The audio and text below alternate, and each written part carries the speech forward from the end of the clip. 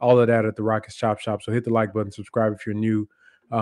Looking at these Rockets box scores, we'll start with the man of the hour. Actually, I was gonna give the game ball to Alperen Şengün, man, but he blew 2 layups in the crunch time. Uncharacteristically of him to do that. So I'm gonna have to give it to the man of the hour, Jabari Smith Jr.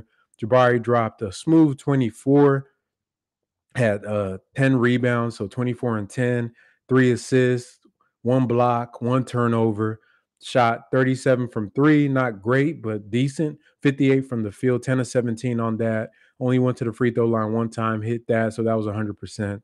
Jabari was guarding Luka as the point of attack defender, which, I mean, how many guys do y'all know that you could watch him play against Giannis as the point of attack defender in one game and then Luka in another game? I mean, that's special. Like, you know what I mean? That's there's not a lot of players in the NBA that have that physical profile to be able to do that and the athletic abilities. A lot of people say Jabari's not an athlete. That's, to me, that's just like a very casual view of athleticism, right?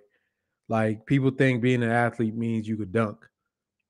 You know what I mean? People think, yeah, you could dunk. He got a 50-inch vertical. They'll call them an athlete. To me, athleticism obviously is bigger than that. Obviously, lateral movement, change of direction, hip flexibility, the ability to control your body. Basically, that's what an athlete is. Can you make your body do what you want it to do? And Jabari at 6'11" is guarding guards. He's guarding bigs. He's getting stronger in real time, able to guard Luka on some possessions. Now, you got to take a team. Luka did drop a smooth 50, but I think when Jabari was the point of attack, he really bothered him. And, they would have to screen him off multiple times to get him off of him for him to pick on a weaker defender. But Jabari did his thing, bro. Then the shot selection was beautiful, getting into his midi bag, driving down into the paint, obviously hitting his threes, a couple of them. When he's in transition, he's a weapon because he's liable to, and the NBA knows, you guys will notice when Jabari starts getting into transition, um, the teams are pointing him out. Like, you got to pick him up full court because he'll walk right into a three. And now he's getting smart enough to walk into that little free throw area to hit a shot. So that's definitely a big improvement for him as a player. I'm really, really excited about him, and we'll talk about him a little bit later in the stream. So let me get to some of these chats, and we'll keep going up scores. We do that. So what we got JNRZ saying, "Hey Frank, was good, bro. Was good with you." And if you guys do any like super chats or anything, I don't have that stream that tells me real time, so I'll just get to it when I get to it. So my bad. Yeah, so we good there. What up, Siga Migs? I see you, brother. Was good with y'all. Chet man telling I'm good. Loud and clear. Bet. Let me see. Let me get to some. Your boy Joe Blue says this was a fun game to watch. It was. That's all we really want from the guys, is just to compete. We just want them to compete, and I really value these type of games. I value when the team is playing in close games, because these experiences are what they really need to develop.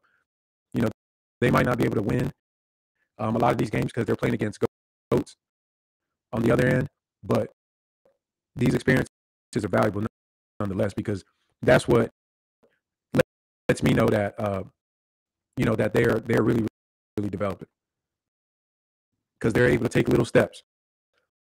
And one thing I'll give the Rockets this season is that they are resilient. You know what I mean? Regardless of what the situation is, they're resilient. They really try to. They always fight back. Last year, that team would have quit, and I would say that the character of some of the guys they brought in and the development of the players that we had in house is really showing them. Is my internet low? I just seen Joe Blue say my internet is low. Y'all tell me, is my thing lagging? I've been having that issue. Let me see. If I'm lagging, y'all let me know in the chat. Is it lagging? Sometimes Restream does that. Y'all let me know in the chat. Is it lagging? Is it lagging? Oh, my mic audio is trash. Oh, okay. I got you, brother. I got 2 mics. I'm going to switch out to the other one. Y'all give me a second. Let me swap it out. We pull out the old school. Switch it out.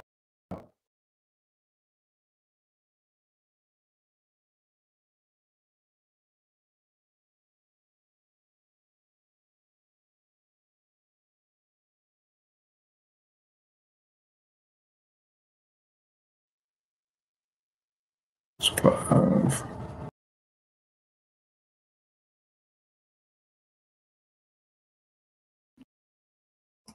All right, test, test, test. What it sound like?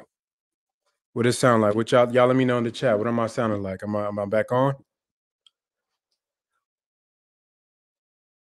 Is it back on? We good? All right, bet. Appreciate that. All right, so what I was saying was my bad, man. My bad. I got two mics. One of them is from Guangdong, China. The other one is a better quality one. So I was using my Chinese mic. So, anyways, but yeah, man. So I was saying that the team is real resilient this year. They're playing. They're playing with heart. You know, what I mean, they come back from a lot of these games that they're not supposed to be, really in. And, last year we would have quit, but we got a resilient bunch of kids this year.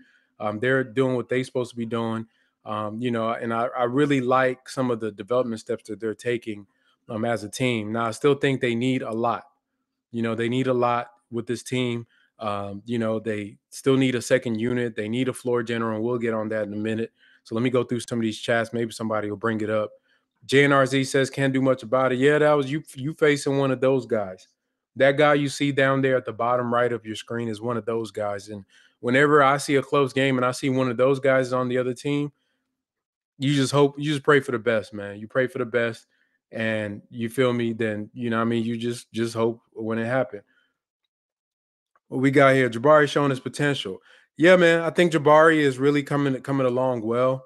I think that the confidence is really something amazing. Y'all heard me say this, this take, and I just said it in a group chat earlier today. Honestly, I think there's a conversation to be had about him being the highest potential prospect on the roster. I mean, you can't teach 6'11" that could guard 1 through 5. You can't teach that. You can't teach a guy that's going to be probably a 39-40% three-point shooter in his career. You can't teach a guy that's going to be 6'11" in the paint, shooting probably a fadeaway or turnaround jumper that's unblockable. There's just some things you can't teach.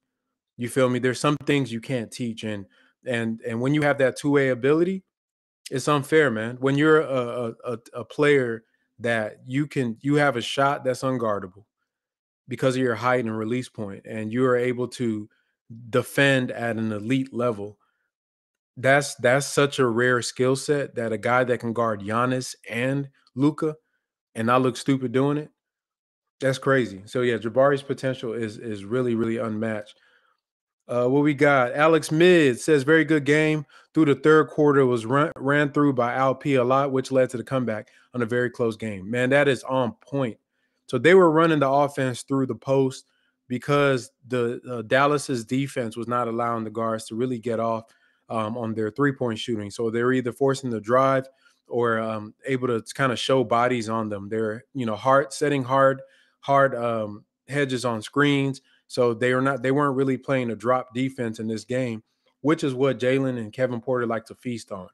When they got them bigs that like to play that drop coverage, they come down off the screen from LP, they get into their bags. But Dallas was really playing up on those screens and forcing our guys to either get downhill and make a play or take a tough jumper. So, and when they would set those hedges, a lot of time those bigs would come up and they'd get stuck on one of our guards, and Şengün would then have a mismatch in the post.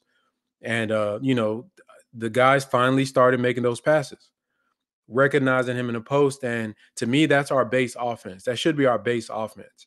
Run it through the post and just create chaos off of there with Jalen, Kevin Porter. You see, he got a lot of catch and shoot opportunities today. KPJ did. He didn't capitalize on them, but he did. But yeah, man, that should be our base offense. What we got? Let's see. Sleep Art 11 says it was a good game, more movement through the game. Third quarter was nice. Yeah, man, it was generated, man, by going through the post.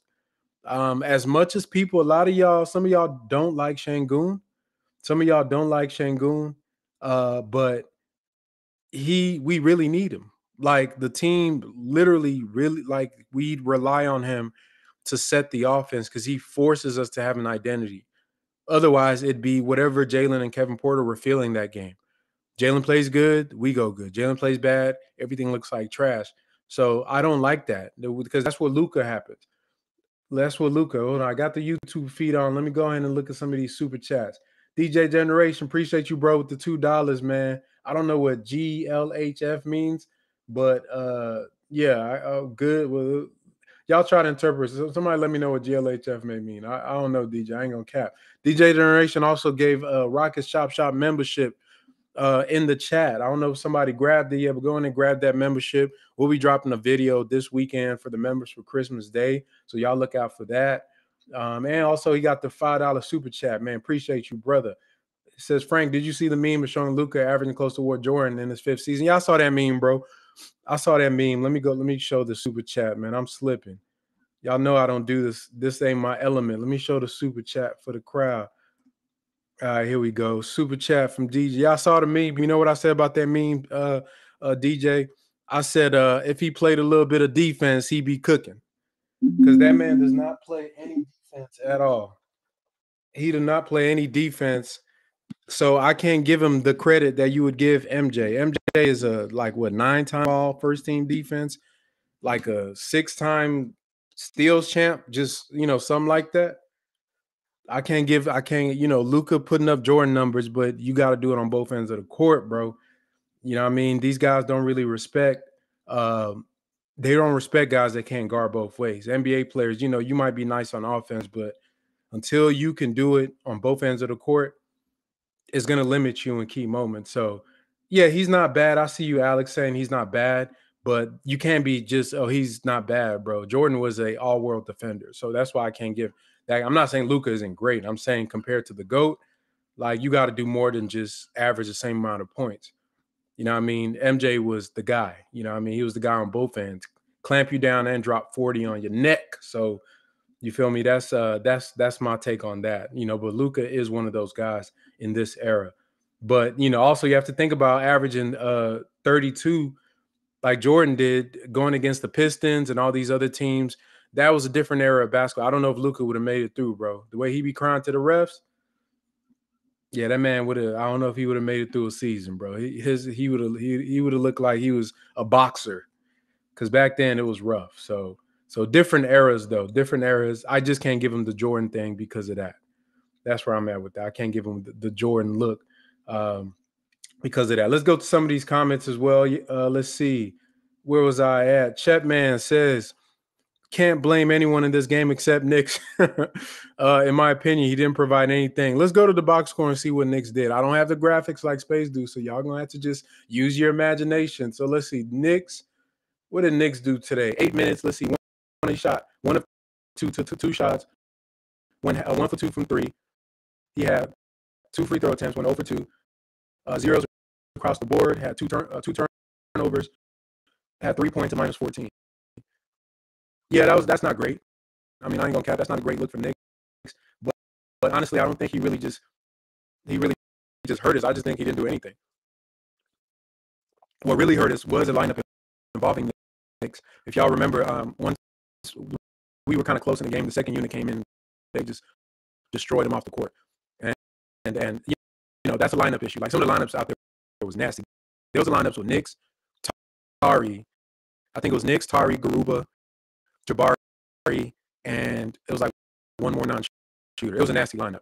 If anybody remember that lineup, put it up there. But that was some nasty stuff Coach Silas threw out there. I don't know what his mind is like. Oh, this sounds good. Let me put four forwards out there and my worst shooting guard. So, yeah, that's crazy stuff.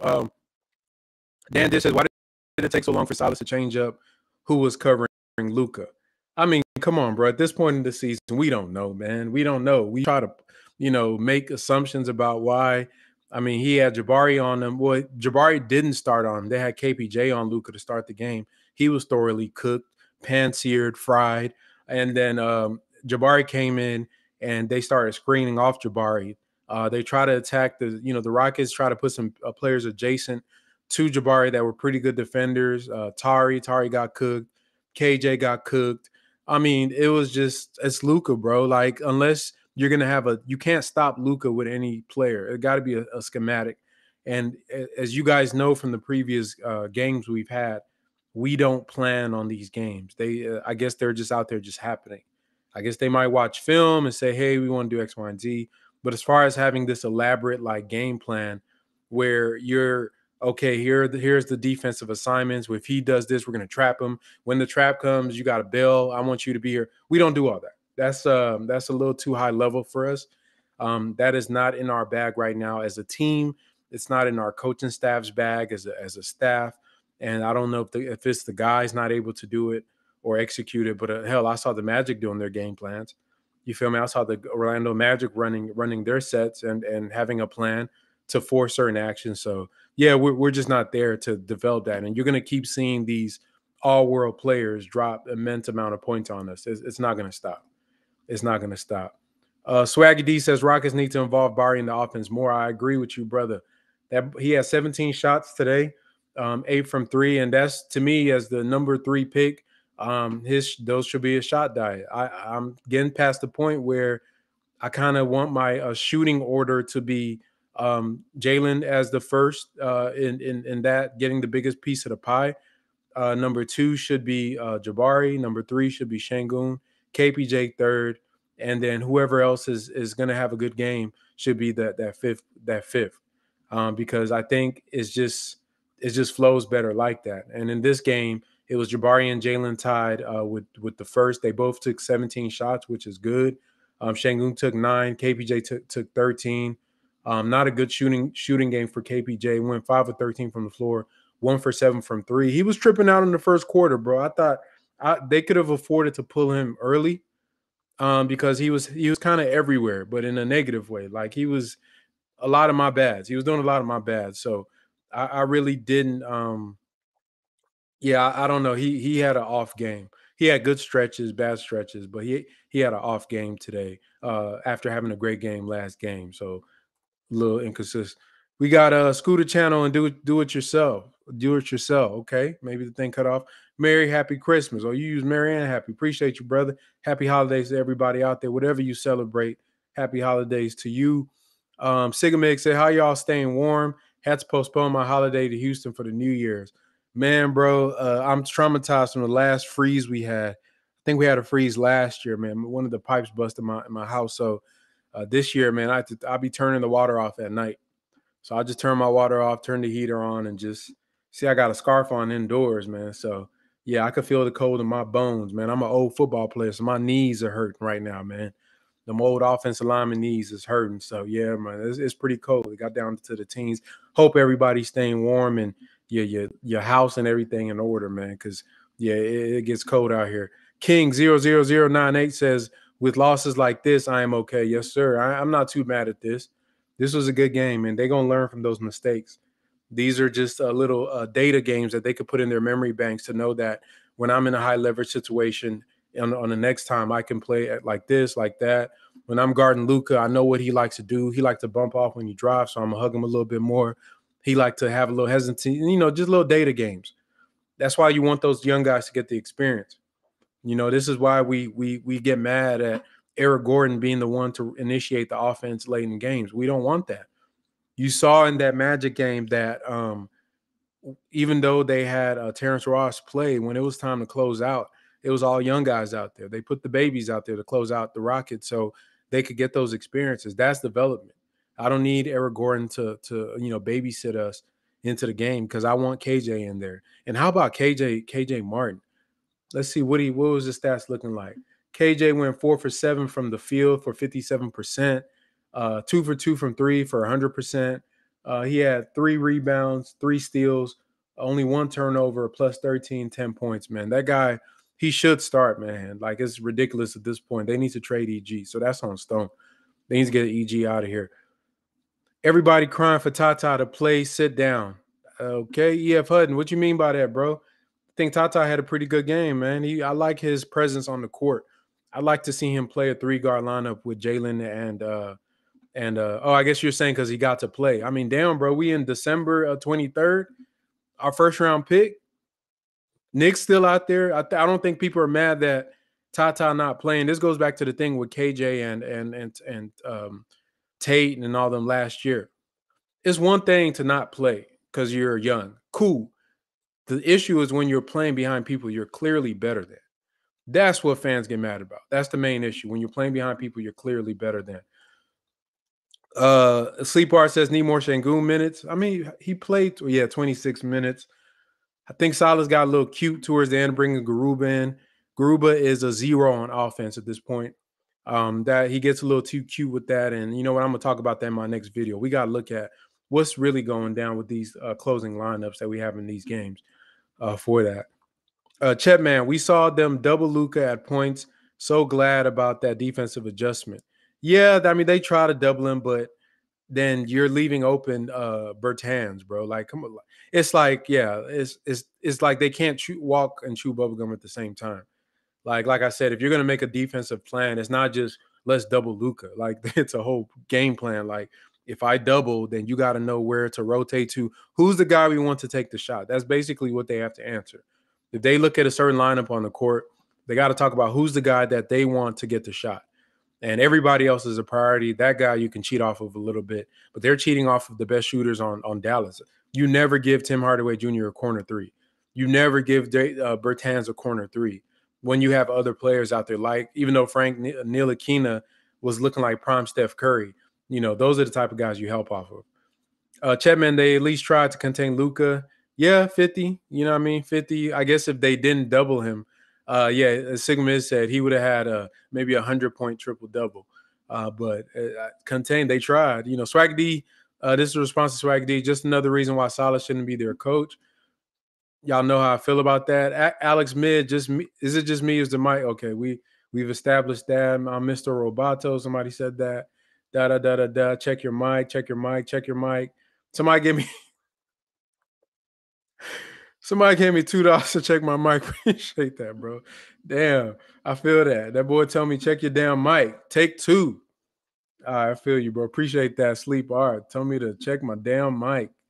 Let's see.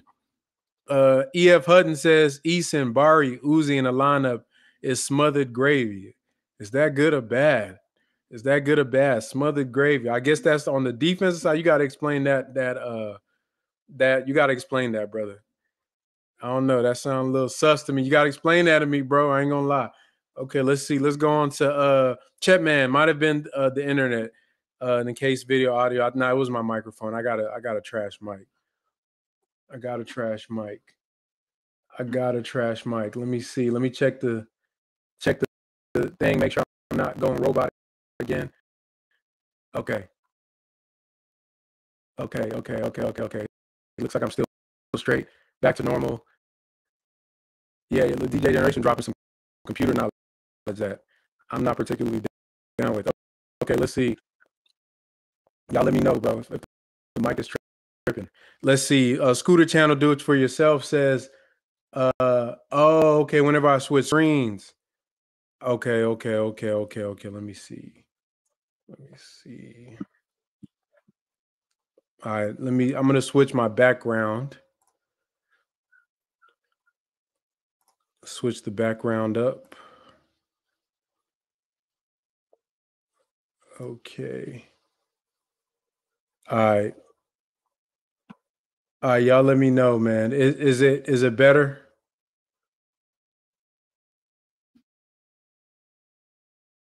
Is the mic better? Possibly. I'm getting IT help from the live stream. Appreciate y'all. Is it better? Is it better? I'm closing out all the. I bet. I'm sorry, guys. You know, I'm a big stickler for like quality of video, so this is going to annoy me if it's not okay. It's better. Okay, y'all just let me know in the chat. All right, we got Rockets need to spend money on their top tier coaching. Yeah, I mean, a lot of times when we face different teams, when we face, y'all got to look at the three levels. Who are we competing against? A lot of times the Rockets are competing against not just the players. You got to look across the coaching. Like, is it Greg Popovich? Is it an Eric Spoelstra? Is it a Nick Nurse? Is it a Ty Lue? Is it anybody, Steve Kerr. So these are all names, just random names I'm throwing out, but these guys, a lot of them have experience. And you got to look at, who are we coaching against? Because that's just as much as a matchup as who you're playing against on the court. And I think that's an undervalued aspect of the wins and losses that we see. That's an undervalued aspect of that. For us that we got to look at. A lot of people don't really think about that aspect. I always think that if we're playing a good coach, you probably got to subtract like 10 points in just adjustments and things like that. Um, different issues. You got to subtract like 10 points. Alex Smith says, usually I'm not blaming one person, but will the Rockets look for a different coach in the offseason? We kind of, I think that they should look for a different coach because I don't like our offensive system. I don't want our team to, even though as great as Luka is, I don't want him to be that style. I would take Luka in a heartbeat, but I don't want that style of play. I don't want Jalen to average 32 for us to be able to win a game. You know what I mean? It's so dependent on him. Everything that he does, he makes every decision for that team. And yeah, I really don't think that that's a sustainable level of a team. And we've seen what it did with James Harden here, as great as he was as well. They put a lot of different teams around him, and it he just got tired at the end of every year. So yeah, I just don't think that is a sustainable method of trying to build a team. So yeah, I think we need a new coach because that's really what Coach Silas made his name off of was Luka Doncic, and looks like Luka is really pretty much fine without Coach Silas. So yeah. Let me see. I'm gonna try to probably skip some comments. Make sure you have a profile to accept. Look at the DJ, man. Appreciate you, brother. Accept your gift. So make sure you're not a bot. When you see those donations come up in there, you can grab it. DJ Generation is the chat boss, the chat king, the chat shot caller. Yeah, he's definitely one of the best fans out there for the Houston Rockets, man. Very passionate. Shout out to him. Let's see. We got, I skipped one. Shangun and Jabari chemistry. Did y'all see the little handoff Shangun did in the post to Jabari? Man, if y'all y'all don't know, man. I had a video. If y'all haven't watched, when we first started this channel, one of the first videos that I made was one with Shangun and Jalen, and I compared him to Pau Gasol. And in that video, I had said that one of the things that the Lakers did in their two-peat when they won the championship was they were able to have two bigs on the floor at the same time with Bynum and with Powell.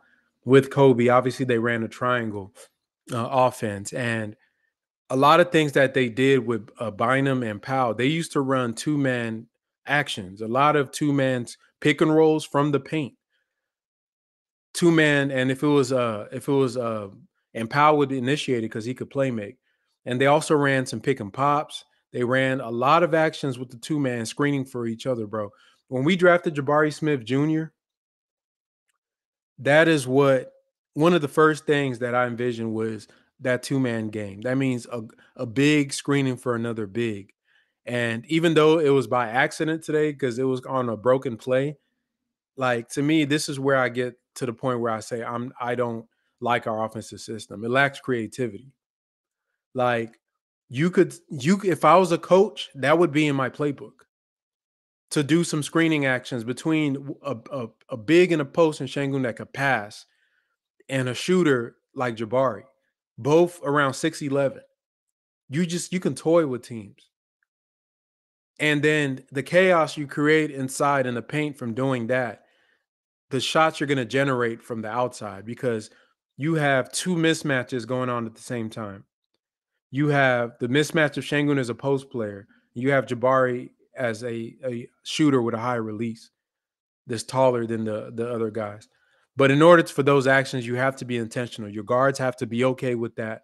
It's so much on the team that we could really be doing to explore what they do. So, yeah, I definitely seen that their chemistry is going up. We got Roderick Dixon, boy, Big Rod, talking about hit the like button. So make sure you hit the like on the video, support the channel, giving you entertainment after these Rockets game. Good, bad, and ugly. A lot of ugly. Dan Dish says Green seems like he has slightly regressed from his rookie season. Um, I'm not gonna. I think that there is some. Let's strip away just the. Let's strip away the shooting. Let's strip away the. Um, the stats and just look at his game overall. One thing Jalen is doing a lot this season is that he's getting to the line more, which is one of the big criticisms that we have for him last year. That he was avoiding contact, so he's trying to initiate it, even though he's not getting all the calls. He's getting to the line more, so that's a positive sign. Let's look at the playmaking. He is making some passes and reads in real time in full speed that you would see the best guards in the NBA make. And even though his assist numbers are down, if you look at some of my other videos, I've talked about just his overall, just his passing metrics are just good. There's a lot of them are better than Kevin Porter Jr.'s. So to me, that's a positive as well. The scoring, he's scoring more, even though he's less efficient this year. That's also a positive. So I think what he's really regressed in is his shooting, and it's not as consistent as you would like it. But to me, shooting is one of the most like the last things that you look at in a player, especially one that's shown that they could shoot. So I look at his game in totality. Defensively, he's better. He's a better playmaker. He's more aggressive. He's more assertive, especially when he's on the units. With the second unit, you can see his aggression is there. The thing that he needs to work on is his shot selection is not great. He has really, really bad shot selection. He takes a lot of bad shots, a lot of hard shots. And to me, that's a product of his decision making and the offensive system because he's playing to his weaknesses. So if we can get him to the point where he understands his game more, that may take a couple years for him to get to where he's comfortable. But I think he's on track as it relates to other like shooting guards that are in his path. There's people saying Anthony Edwards regressed this season. You know what I mean? You've seen the little review of people saying that Scotty Barnes is a bust. Like, bro, this dude just won Rookie of the Year. You know what I mean? With these young guys, you can't use shooting as a measure of how they're doing because it's going to be up and down. To me, I just look at their full games. What are they improving on? So, uh, you know what I mean? That's really what you got to look at.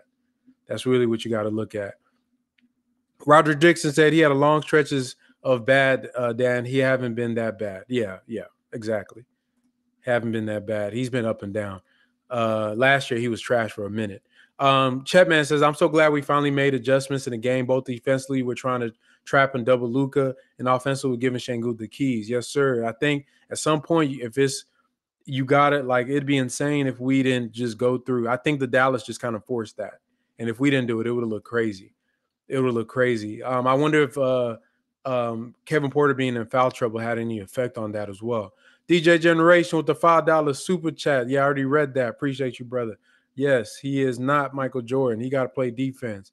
Dan Deitch says, am I saying, is it Deitch? Roderick said to Roderick, he has been inconsistent so far this season. He keeps launching threes. Yes, sir, Dan. That's what I was just talking about. That shot selection is garbage right now. He really has to improve on that immensely. Jamon M says, did Ty finally replace Knicks in the rotation? I don't know. I hope so. I seen that they took Knicks out and he really never came in and Tata just rocked out the rest of the way. I love Tata's game, man. The post entry passes he makes are so professional.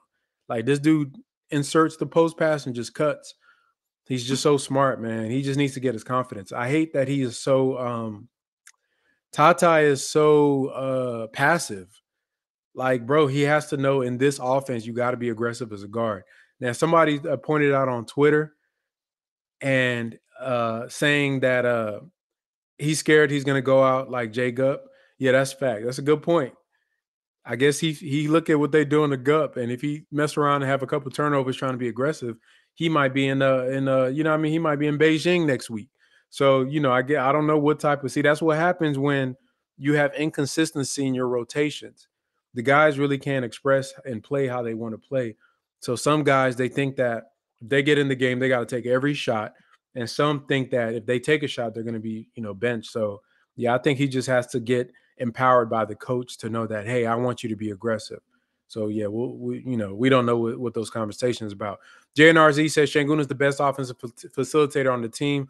Brain dead not to see his value at this point. Yeah, to me, if you don't see the value in Şengün as a as the one of basically the offense of the team, then you just don't like him. Then just come out and say you don't like him. You feel me? And that's okay if you don't like him. This is Dan replying to Rod saying Green shooting percentage is down in every. Yeah, he's down to like 20 some percent. I don't think that's just to me. Those are ups and downs. Just ups and downs. I got to look at how he's finishing at the basket also because that was really bad last year. If that's improved, also want to see just his different shot profiles and what the percentages are. But his just base shooting percentages, yeah, they're down. They're down, and to me, it's a lot of it is based on shot selection. Okay, plug break. So if you're not subscribed to the channel, don't be a dope. Don't be lame, man. Don't be out here looking weak. Hit the like button on this video. Subscribe to the channel. Stop by the Rockets Chop Shop merch store as well. Pick up some merch there. Rep the city. Rep your team. Rep the channel. Appreciate all of y'all for supporting us. That's the Chop Shop, man. We try to stay locked in. Alex Mash says he's not a bad defender, really. Talking about Luka. Luka doesn't have the Pippen, though he barely beat us, and he had a 50 ball. Hey, Pippen, I mean, yeah, he ain't got a Pippen, but I mean, still, like the comparison between him and MJ is scoring. But what made Michael Jordan great was the two-way ability. You got a guy that, like I said, he could do everything Luka was doing except play make, but he would also clamp your best defender. I mean, your best offensive player or the best guard offensive player. This dude, once again, like I said, y'all don't make me pull up. I could pull it up now. You know, they got screen sharing options, but I'm scared my mic's going to go out if I try to do anything extra.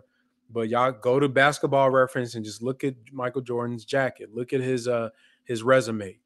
Look at the defensive side of his resume. That'll speak for itself in that comparison. Alex Mass for sure. Chetman says, yeah, that's the thing about Jordan. People forgot how good he was on defense too. Dude was just fundamentally sound. He was always had the right hand in place and length. Yeah, he was a good defender, man. On ball, off ball. He was a good defender. There's really nothing that you could really do to attack him. And he was smart. Had a high IQ on both ends of the court, and he's a killer. Now Luka's a killer too. But Jordan was just that guy. It's just really no comparison, honestly. Mario, what's up, Mario? What's up, Chop Shop and Rockets fan? What's good with y'all? All right, let's see, party time, animal time. Okay, weird name, but okay. The old Pistons they would have had Luka and Luka would have been out of there, bro. He would have been black and blue, like back in them days, boy. All that like crying and stuff. Nah, the refs wasn't trying to hear it. Players damn sure ain't trying to hear that. But they would have had Luka bruised up. They would have had him out of there. Let's see. Chet says Jordan is one of the defensive players. Best defensive players at his position. Facts. Like I said, go to basketballreference.com. Just look at his little, they got the little resume thing on the side, and you'll be able to see what they're talking about. And I might pull that up in a second. And let's see. Team needs to get in better shape, possibly. Okay, audio tripping again. I think hopefully we've passed that juncture. Let's see. EF Hutton says, I would have played Jalen, Tari, KJ, Martin, Bari, and Uzi down the stretch. I think they did. Minus, let me see who's missing from there, bro. You put Jalen, Tari, KJ, Bari, and Uzi. I ain't gonna lie. That's probably a nasty lineup. I'm not gonna lie. Because I'm looking at that lineup there. You got a bunch of non-creators. Uzman is a non-shooter. Tari is ISO tunnel vision god. Then Jalen is, he can't isolate for nothing. So to me, Jalen needs Şengün. If you're gonna have a lineup with just Jalen without any other creators, you got to have Şengün out there as a second creator. Jalen needs a secondary creator off of him. Usman is a 0 on offense, man. 0. All that 8 for 8 to start the season was cap. Pablo Jared Nunez. I knew Mike was an android. I'm not sure what that means, bro. Maybe he means Michael Jordan was a robot. Okay, Jordan is one of the best defensive players ever at his position. Yes, sir.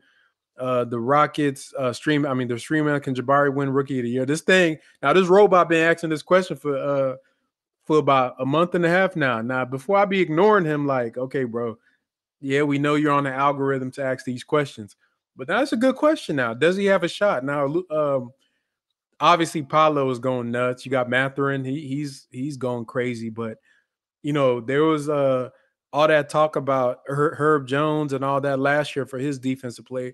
Herb wasn't having 24-point games now. If Jabari can put together a little, and he hasn't even hit the post All-Star game, boom that you normally see these rookies hit. So I mean, you never know. Somebody could get injured. He goes on a little tier where he's guarding the best players and dropping 20 plus. If Jabari can average like maybe like 17 and 8 and get first team all defensive votes, maybe he might get some votes.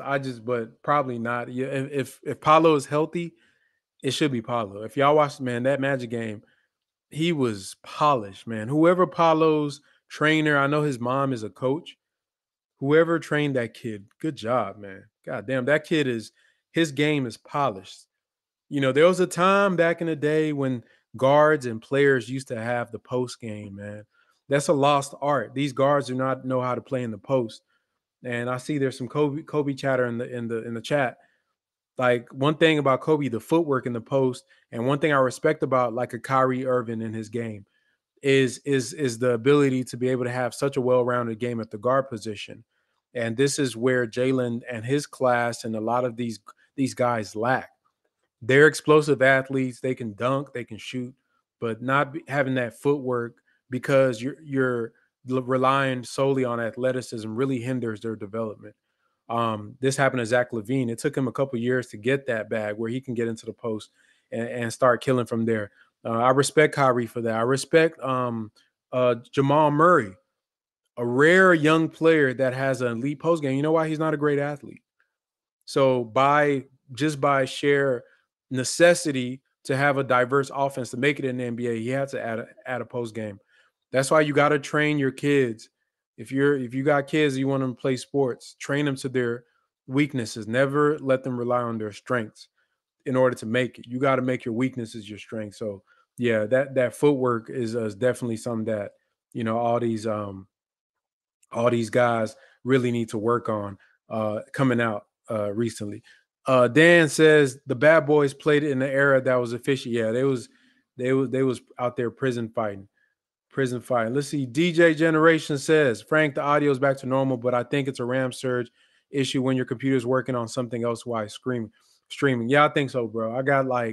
I'm one of those people that I will have literally like 1,000 pages open and leave them on. And you know what I mean? I'm one of them cats, bro. So I had to I literally, as y'all were telling me, I'm closing out a lot of these things that I don't need. So I'm hoping that's what fixed it. But yeah, it was I had like a million pages open. Chetman, my problem is Knicks walks it up, dribbles out 10 seconds on the clock, and then tries to run the offense. At least when Tata is passive, dude is passing and then cutting before 18. That's facts. There was a play that KPJ dribbled the ball till like it was 7 seconds left in the corner. I was like, what are we doing? Yeah, I don't think Knicks is that bad in doing that. I think probably the worst culprit is KPJ. Knicks usually tries to get something going, but yeah, they could speed up the offense a lot. To me, I think they were saying, I don't know who said this, but every whether it's a made basket or a miss, it should be like a fast break for them. They really got to attack teams coming out, but they got to wait. I don't know how many times I've seen fast breaks get stopped because they want to set up an offense. They're really dumb.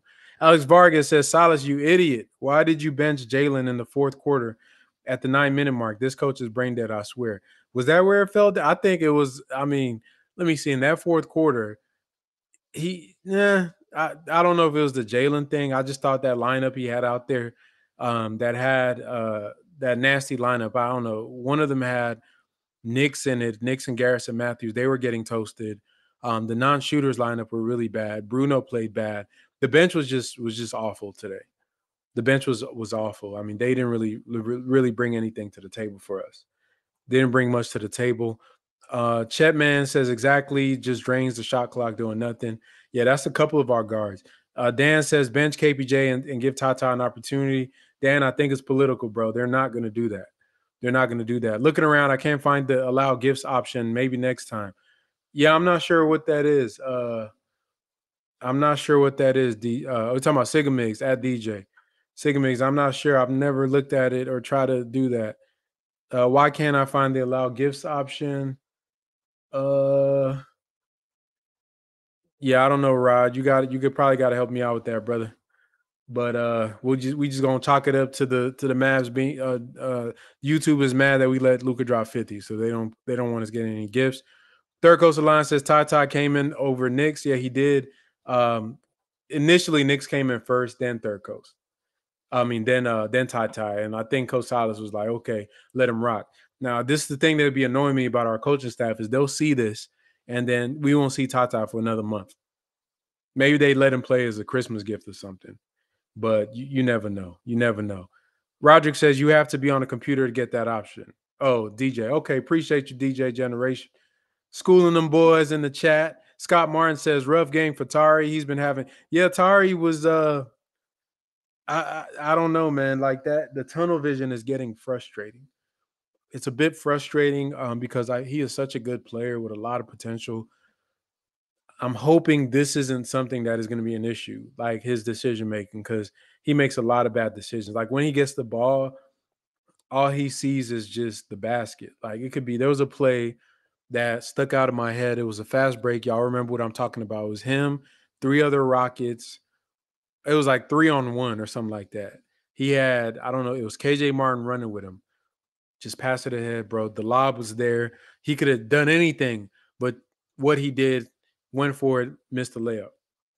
Sickening. Yeah, it was sickening, bro. That was sickening to see. Yeah, he was jacking up shots. He hit a big three, and he was, but yeah, his decision making is bad. I think he's one of those guys that needs structure. Him and Jay Gupp. Like in our offense, what I say, we have a buffet offense where you basically get to pick whatever you like. If you're a ball handler, you can run whatever play you want. Daisha Nix out there looking off Jalen Green to go ISO and airball. You got guys just doing whatever they want.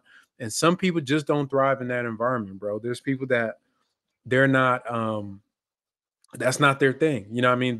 You have to give them structure. And for Tari, I think, and him and Josh Christopher, they're one of those players. I think if you give them a structure where they have a very defined role and they have consequences for falling out of those roles until they can prove they can do the basic function of their role, they have less responsibilities and you build out from there, then I think they'll function better. Not everybody has the ability to be able to flourish in freedom like our offense is. So I think Tari is going to benefit from a more structured setting where, okay, this is your job. And when you variate from it, we're going to pull you. Like after that shot he did, I would have benched him. I would have taken him out the game and just let him think about that. You do that a couple times, it'll be in his mind. Let me pass this ball. Let me pass this ball. So yeah, that's he got to learn to play better. Let's see. Alex Vargas, Silas, us fans, bro. Silas not watching us, but I feel you, bro. You just saying it out into the ether, so that people could know. We're tired of being the joke of the entire NBA. How do you still have a job here in Houston? Literally going on the third season in a row, being the worst team in the league. I'm with you, bro. I'm with you. Hey, Alex, I'm gonna just tell you, brother, you just gotta just chalk it up to whatever. Just save it for next season, brother. This a lost season. They just out here they training.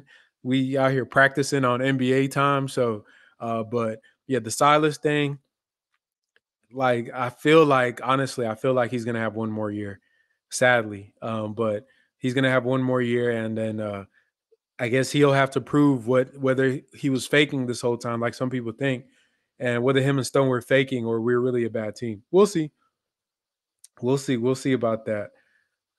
Let's see. Tata Ansi, he rushing.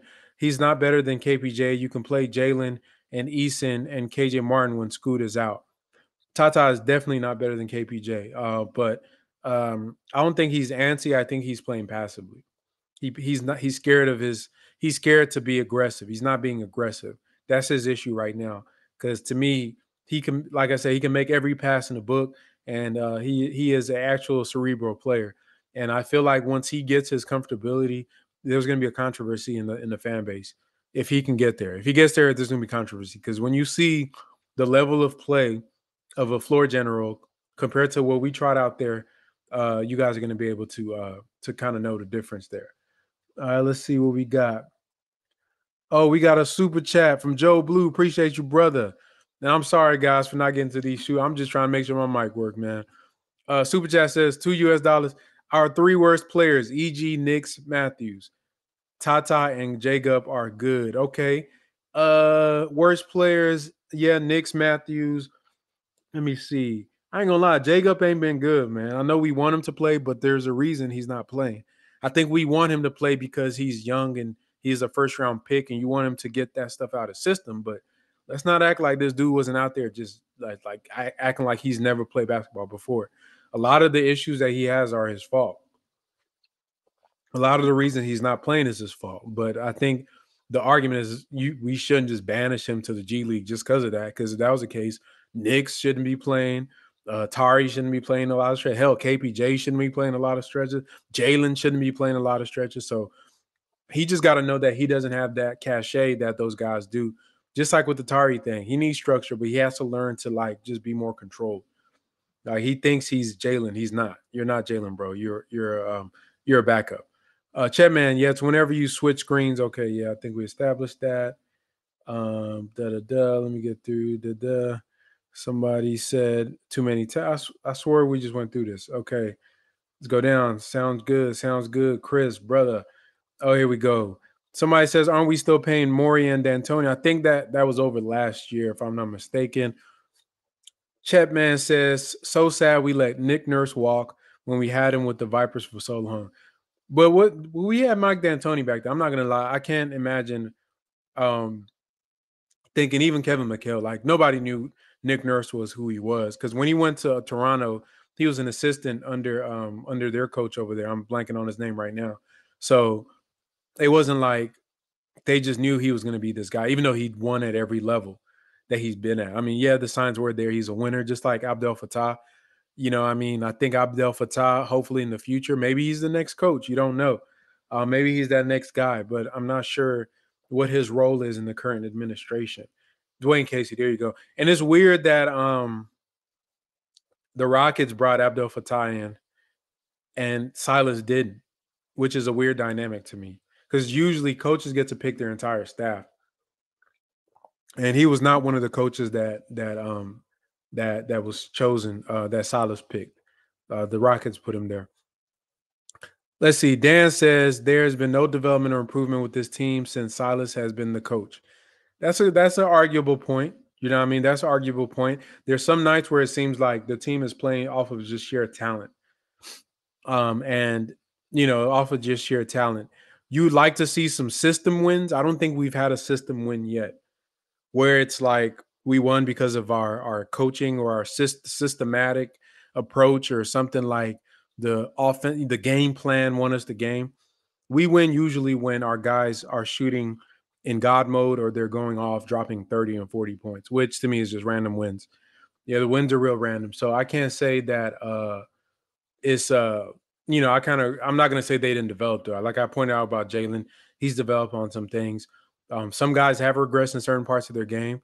Honestly, I think Şengün is I don't know what to attribute this to except the fact that they're trying to diminish his talent. Is his passing has went down a lot. I think that's also a system issue. His playmaking. We got to see some flashes of it today when they're intentional about playing with him. One guy that has not diminished or regressed is KJ Martin, and he's the guy we're trying to trade, which is crazy for the Rockets' part. Party Time, Animal Time says Şengün and Bari are starting to really click. So many points off Şengün screens and looks. I think we can be inside out team. Us killing the paint opens up the three ball. We got to take advantage. Bro, I want to mail this to Coach Salas, man. I'd mail that to Coach Salas. Roderick Dixon shouting out the chat boss. That's your boy DJ Generation, the chat boss. He's the one holding it down in the chat. Appreciate the chat boss. Y'all show respect to DJ. He's the elder statesman of the chat. of the Chop Shop.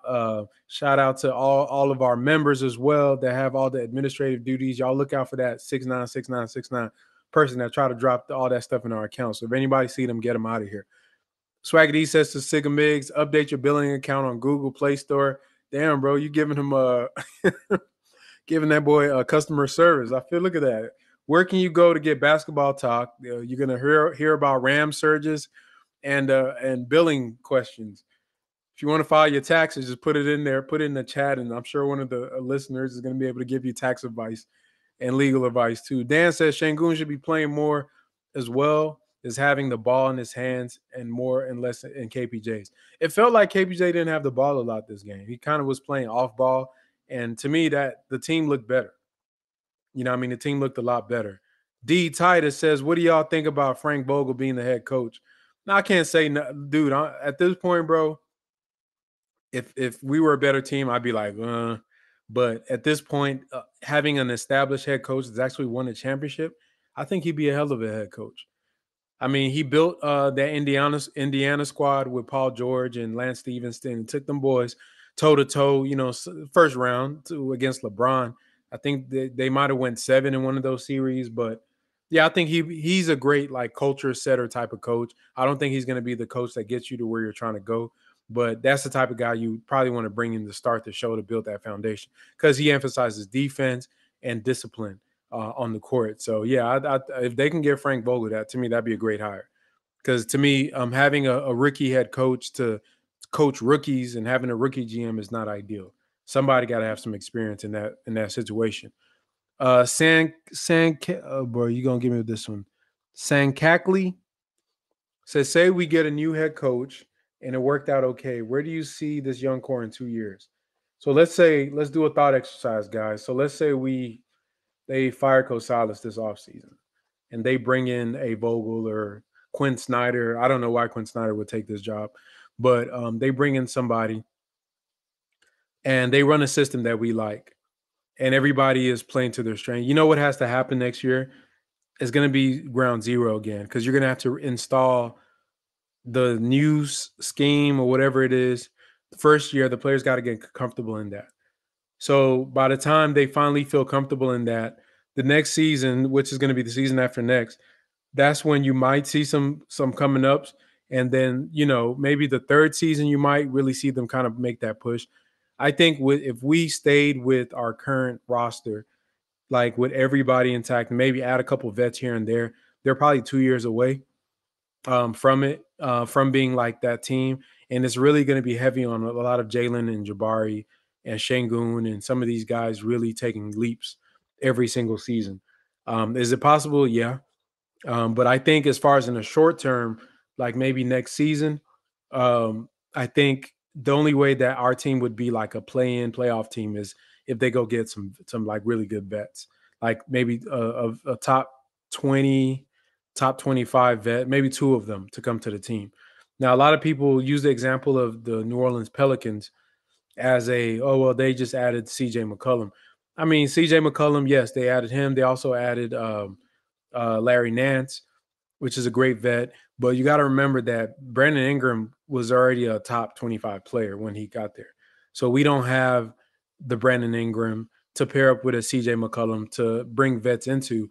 To me, that's really what made them. We don't have a Brandon Ingram. So we don't have a star player. And honestly, we should have got a Brandon Ingram from the Harden trade, but we didn't. That was the market. That's how James Harden hold us.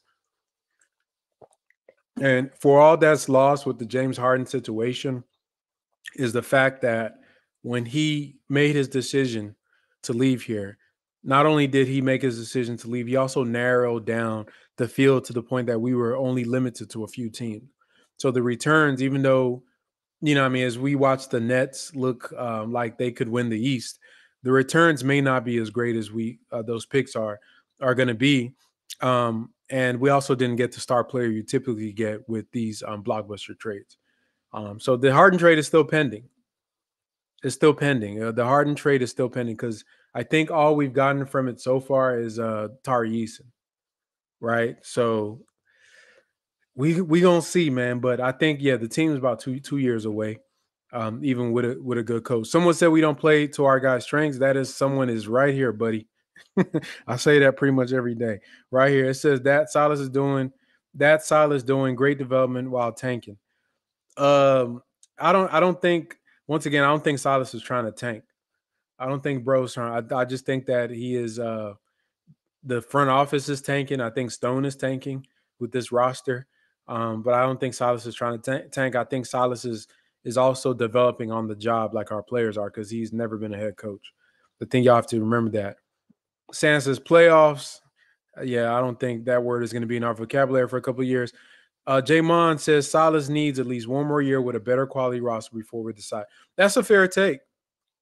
That's a fair take, and if it goes back to what I was saying in my video, what I brought up is that I honestly think that for Stone and Silas in this rebuild thing they're doing, their trump card to get out of it is just to upgrade the roster and infuse it with a bunch of vets, and they can do it. Stone can do it if he wants. They might just get a bunch of vets to, let's say Harden does want to come back. He comes back, you bring another guy with them, you get a bench of a bunch of vet players, and then Coach Hollis gets to coach his all-world point guard in his system, and it might look good. But at the end of the day, then that means the rebuild was a failure. Well, I guess it depends on how you look at it. If you want to organically rebuild the team by having young players be the reason that you win and you want to build a dynasty, then it'll be a failure. But if your point of a rebuild was just to acquire enough assets to make a trade, then success. Honestly, I'm telling y'all, I think the latter is what's going to happen, bro. I think we're accumulating assets to make a big move, a splash to get a player. Because if you got to remember, Stone is from the school of Morey, right? Stone is from the school of Morey, and one thing about Daryl Morey, he always is a big game hunter. He's going to try to get the biggest name on the market every time. He doesn't care. Y'all seen how careless he was with first round picks. So this is the guy that Stone learned under. I don't see why he should variate too far from that school of thought. And to me, if all else fails, let's say Jabari is a bust, let's say Tari is a bust. If all else fails, man, then I think they can easily just say, okay, we got money, we have assets, let's go get some guys and just at least make it look competitive so we can keep our job. So, yeah, I think that's in the works. Gary Bankston says when Şengün got the ball, players were scrambling to get open. Finally, we are reacting to him growth. Yes, definitely a lot. It looked better, man, and I love if him, Jalen, Jabari can develop a real synergy, man. Then if they can somehow, some way put it all together as a 3-man game, because we can do 2-man is cute. 2-man is cute. When you get to 3-man, man, and they're all 3 young guys. When you get a 3-man, I'm trying to think who has a 3-man game in the NBA right now. What team has a 3-man game? Okay, let me see. The Warriors, obviously, right? The Warriors got a 3-man game with Steph, Dre, and Clay. I don't know. It's not a lot of teams that have a lot of 3-man games. I think just Golden State. And when you can get to 3-man, you're talking dynasty, bro, if they got enough talent. Because a lot of teams don't get to that level. The Pels, let me see the Pels. Okay, the Pels got y'all put it in the chat, man. What 3-man from these teams? Cavs, I don't see it. And what I mean by 3-man, I mean not just 3 good players. I'm talking about 3 players that are synergistic with each other, that play off of each other. Right. So when you watch the Warriors, a lot of times what they do is they'll have Draymond get in the post and have Stephen Clay set screens for each other on the perimeter and just play with the defense, and then he'll pass it out to one of them. And if you try to overplay the screening, then one of them will slip and cut, and he'll pass it, or he'll just spin off on you, go to the basket himself. It's just they just mess with you. So I'm trying to y'all put out, if you're gonna put a team in the chat, put a team in the chat, then put the 3 men that you think, and we'll look at those. But I think if we can get to a Jabari, a Şengün, and a Jalen 3-man game, oh, man, that'll be so deadly because you got a floor spacer, you got a slasher that could shoot and come off screens, and you got a post present that could pass. Like I said, man, just a little imagination goes a long way. Clip Corleone, 7th Day Familia says, party time. We won our first championship of the back-to-back running the inside-out offense, if I'm not mistaken. Yeah, I mean, with Dream. Yes, yes. Dream was that was an innovative form of offense at that time. And having that 1 and 4 out back then with Horry and them boys and all them shooters around Dream, him being a post present that's able to draw a double team and pass it out and make plays. And then when it was time to put the baby to sleep, he's still over he'll shoot over two players because he just has an unblockable shot. That's really what you want out of your big man. Dan says anyone is an upgrade over Silas. Not anyone, but damn near everyone. I ain't gonna cap. But Will Pinto, Silas out. Can't believe we still give Bruno minutes.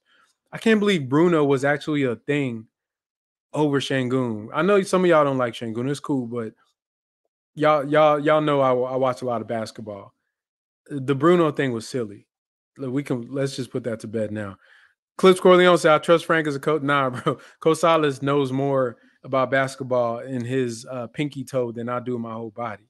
Not to me, like the Coach Salas thing is never academic or like his knowledge base. To be a head coach, you got to be able to get what's in your mind into that message got to go to a bunch of other people and they got to do it. And that takes a lot of different factors, leadership and ability to inspire, making people want to do stuff for you, discipline, accountability, all this stuff that you got to be able to do. And that should translate to people executing that. And I think where he gets into trouble is not his schematics, is not his thoughts. He's probably a brilliant mind in basketball. It's just that it's not reaching the end point of the players the way he wants it to reach. And if he doesn't have a voice that, even though they might like him and everybody says that, oh, they like him, that doesn't mean anything. You know what I mean? There's a lot of coaches that you might not like, but you're going to respect them and you're going to execute the plan, or, they're going to get on you or they're going to take you off the game. So I think that's his issue is the accountability and discipline part of it. Alex says, you are 100%. This lousy coach has embraced the culture of losing and is holding back our talented young stars. Get rid of this loser, lame coach. Now, damn, he stole your girl, bro. I ain't mad at you, bro. I can't be mad at nobody. To feel, I mean, the Houston Rockets, we haven't been the greatest team in the world, but I think it's okay for fans, especially if you've been a fan long enough, to expect better from your franchise, even though if they are trying to rebuild. It's there's levels. You can't either just be all trash or all good. There's in between. Some people expect better from the rebuild. They expect more culture, more structure, more accountability, better players, a better roster. And that's perfectly fine. And when you don't get that, I can't tell nobody how to feel. That's how you feel. That's how you feel. DJ Generation says Shangoon should have at least one Magic Johnson type pass highlight a game if they used them correctly. Bro, I watched that. Who was it that Denver was playing? Was it LA? Was it LA or Memphis? Man, Jokic is good, y'all. Jokic is good. Shangoon had that pass where he got KJ Martin on the lob from full court. But yeah, he should have one of those a game. But Jokic does that damn near every play. It's crazy. He's so good. Okay, Rashawn, what's good, brother? What's good with you? Skip that. Let's see what we got here. Jalen Green might be a little too cocky for his own good. Look like he getting humbled a little bit, bro. Yeah, he ain't been talking too much. He getting humbled a little bit. All that waving, you know what? All that waving away teams. I said that'll come back and bite you. Now you can't be telling people bye bye when you only got 7 wins. You feel me? What I mean, you telling people bye. It was cool for the Hawks game, but bro, just be humble, dog. Be humble. You still you still learning in this league. Scott Martin says Jalen regressing, bro. Get out of here. Oh yeah. Jalen is definitely not regress. He's just not shooting good. DJ Generation Shangu reminds me of a cross between Jokic and Vlade Divac. I think because Vlade could pass. I don't know if y'all remember. I don't know if it's a cross. What's the cross? I guess I would say if I looked at both of them, he's probably more Vlade than Jokic, in my opinion. If I was doing a comp, I think the Jokic is on a different level, bro. I think what separates Jokic is the shooting ability. Shooting ability. If Şengün can develop a shot, and what's up with him not taking threes anymore? Like I need him to get that in his bag. That's really what's going to open him up to be a Jokic. Appreciate that. Scooter says, "Don't waste your life. Hit the like button." Yes, sir. I can't get how people come in here. You're gonna sit on here on this live stream for an hour and a half and not hit like, bro. You just a hater. If we got 80 people in here, it should be 80 likes. So let me do my math. 35 minus 80. Let me see. I went to PV now. So y'all gotta okay, let me see. 35 minus 80. What is that? 45. So it's 45 of y'all in here hating, bro. Y'all just sitting here enjoying the free show, watch me read off y'all comments and just be like, I'm not gonna like this video. You just a hater, bro. Hit the like button, man. Y'all show love. Show love to the channel. DJ Generation, JG4 Savage. Appreciate that. DJ Generation, the chat boss. All right, let me go through. I think I'm catching up to y'all. I think. I don't know. Jabari, EF Hutton says Jabari cannot win rookie of the year. Talking to that robot. Nope. Nah, he is one of the worst shooters in his draft class. Damn. No, damn, you don't give no room for improvement, bro. It's only December 23rd. I think it's a long season, bro. It's a long shot. I'm not gonna argue that, but it is a long season. It is a long season, and I think that there the circumstance for him to win it, he has to go supernova in the second half of the season. But I think it's Paulo is clearly the favorite. No cap there. Let's see. UKEF, UKPJ. I'm not sure what that is. Somebody said, why is Şengün not getting over 30 minutes? And do you think he should get 30? Yeah, I think he should get 30 plus minutes. I think that him and Jalen should be paired together more. They really should be paired together mostly. And I think him and Jalen should be paired together without KPJ sometimes. I think that the lineups still are, we went 12 deep in the first quarter or first half, which is crazy to me. I just don't get it. I don't get it. I don't get it. The lineups make no sense.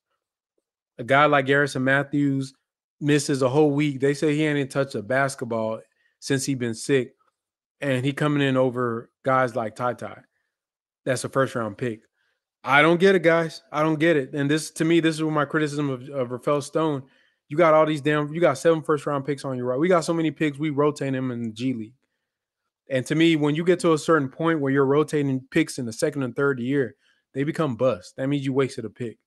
So they have to it's like almost they're juggling too much at the same time. The coaching staff the roster is like you have too much going on. And there's a lot of signs that I see that tells me that it's not on purpose. I know people assume everything is tank. I just think that a lot of stuff that they suck at it.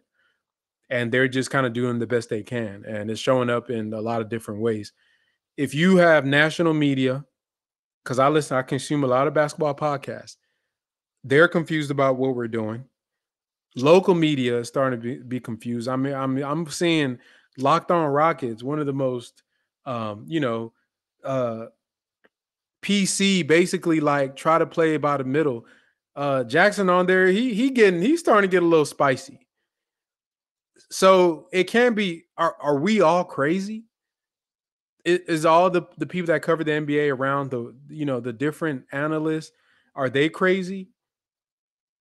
So y'all, you know what I mean? It's, to me, like I said, if walk like a dog and talk like a duck, damn sure ain't no moose. Dan says to DJ, I just don't understand why the offense is run through Şengün more. I'll tell you, Dan, it's because that's not the MO of our coach. Joe Blue, EF, he started slow, but he's picking it up. Let me see. You don't like Tata and Bari? Yeah, I don't know about that. Let me find some. Let me see. Let's see. Here's a good one. Will Pinto said KPJ doesn't need to be the best playmaker. Look at the Nuggets. Silas needs to play through Şengün. I mean, hell, Jokic said that after the game. You got the two-time MVP telling another coach, another coaching staff, they should play through Şengün more, which is weird as hell if y'all think about that. Like literally in a press conference, another player saying what another team should do. But once again, are we all crazy? Is Jokic crazy? Is Jokic crazy, y'all? Are we all just crazy? Is because sometimes I do find am I going crazy? It's like I'm seeing this stuff with my eyes. You guys are seeing it. We've all watched a lot of basketball, but we just look at it and accept it like, oh, okay, they're tanking. Like I said, I guess we're all just crazy. We're just going crazy. We all just going crazy, and what we're seeing and all this stuff that's like, oh my God, this looks bad. It's just like we just sweep it under the rug. But no, I think, yeah, like I said, it is what it is, man. All of this could be easily fixed next year. DJ Generation says, just shows how great MJ was. Some players can match some aspect of his game, but no one can match his whole total game, match all aspects. Correct. MJ was the guy, man. He had so many different aspects of his game. Like he pointed out that he was elite at. And you don't just get to be the GOAT just by just scoring. You don't be the GOAT by just scoring. I mean, you got to think about the stamina. You got to think about the fact that this guy was able to play so many damn minutes in the season. You got to think about the fact that he was able to guard, to play offense and play defense, play into the playoffs, go to three straight championships. You know how tiring that is to play every round of the playoffs every single year and come back and still be the best player in the league? No wonder he had to take a break and came back and did it 3 more times. So, yeah, man, we and to me, let me go on a little tangent. You know what I'm tired of seeing? All these memes and tweets of oh, this player is joined Michael Jordan and Hakeem Olajuwon is the first rookie to, LaMelo Ball is the first rookie to have 1,000 3-pointers in this. Bro, like the way the offenses are played in this era of basketball, especially for these guards, there is so much volume in their shots that, especially when it comes to 3-pointers, there's a lot of 3-pointer stats that you see all these young guys oh, he's the first guy till 20. Because back then, one, they weren't taking threes, and two, if you was 22, you ain't doing all that. Like you gonna sit under somebody unless you just a number one player coming out and you were clearly the best player on your team. Because even back then, if you was a top pick, you still had some vets that you had to learn under. A lot of these stats are just based on just sheer volume. And when I see these statistics, when they're comparing guys in this era to previous eras, it's like it's just cap. Like it's all just based on the fact that now a LaMelo Ball can shoot 10 threes a game without getting yanked. If you did that stuff in 1995, you would have been riding the pine. So it's just, yeah, we got to keep context and all this stuff. Got to keep the context of all these stats. Jalen takes a bunch of bad shots. I know he's confident that he can make them. We've seen him make shots like that before, but you can say the same about Garrison Matthews. You got to improve his shot selection. Yeah, Jalen is definitely taking some dumb shots. I think that's really his main issue is the shot selection that he has. DJ, the only player I've ever seen match any of MJ was Kobe. I ain't gonna lie, LeBron got a little something to say about that, bro. You got to remember, LeBron was a all defensive team player for a stretch of years and all that as well. So Kobe matched him on all defense, the offense of the championships, one short, and rest in peace to the great Kobe Bryant. But definitely in the same cloth, MJ, Kobe, LeBron. KBJ is better right now than Gary Payton, Ish Smith, DeAnthony Melton, all PGs drafted by Rockets playing for other teams. I ain't gonna lie, DeAnthony Melton is having a great season. He's having a great season. He's playing point guard for Philly, guarding the other team's best guard, doing a damn good job of it, shooting good from three. He's not KPJ on offense, but it's just what is playing better. You know what I mean? Once again, the sheer volume of the ability for him to take 15, 18 shots. I don't know what DeAnthony Melton looks like if I told him you got the keys to the offense and he gets to go 1 for 7 every other game and then have a 30-point game. I mean, it's the NBA. You know, some guys, if you just give them bomb, they can do it. I think KPJ is a gifted isolation scorer, and his catch and shoot ability is top notch. But as far as better, is it better for the Rockets? That's the question we got to ask. Not whether he's better. Is he better for the Rockets than any other type of guard? Dan says the glove was one of the best at defense for his position. Yes, he was. DJ, yeah, Kobe was Jordan Jr. Yes, sir. Usman could not create for himself. Nah, Usman is a offensive liability, and the stats are definitely showing that. Says today's players wouldn't average as much in Jordan. No, they would not. No, they would not. Jalen Green would get punished for being frail in that era. Why can't we do something like the Nuggets think? I think our team would be running so effective running through Şengün. You know, the Nuggets took time to get to Jokic, though. You know, that took a couple years. I don't know if I talked to a Nuggets fan or they were saying when Jokic was like still coming up that they really weren't trying to go through him a lot either. So, I don't know if Mike Malone was still the coach back then. But yeah, that took some time before he got to where it was. Because you remember Joker was like a second round pick, wasn't he? It wasn't like they thought he was going to be anything. EF says in that lineup, KJ Martin is a lob threat and a spot up shooter. Plus, he was hot tonight. You're talking about the lineups you named. Yeah, it's just the ball handling, bro. There's a lot of limitations in the ball handling with that lineup. Goyo Falcone was good, brother. He says Rockets don't have sense of direction. They're all over the place. They are and they're an Embuto to I'm guessing embarrassment to watch. This is inexcusable.